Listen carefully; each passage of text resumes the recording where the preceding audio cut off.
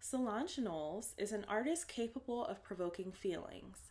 I remember years ago when she released Tony, or The Other Night, Why, and being captivated by the plot that was constructed and acted out in merely a few minutes. Since then, the subject matter has changed, but she remains someone who can engage the everyday listeners who are just trying to survive. Cranes in the Sky is a special song that doesn't hit you until the third or fourth listen. In particular, it hit home with the aura of the US in June of 2020, during the height of Black injustice and pandemic anxiety. It occurred to me that Solange wrote this song with desperation in mind, a character who has tried to drink, sleep, shop, and dance it away.